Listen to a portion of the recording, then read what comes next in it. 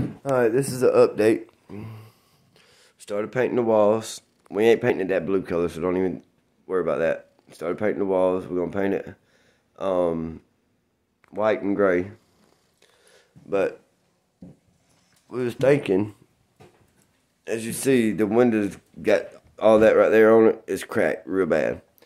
But I started noticing around the front of the windows. You see that right there? Water damage. Okay. So there's only one place it could be coming from, because other than the windows, it really ain't that bad. But started thinking the fireplace right here. There's a hole right down in there. The hole right there. But look at there.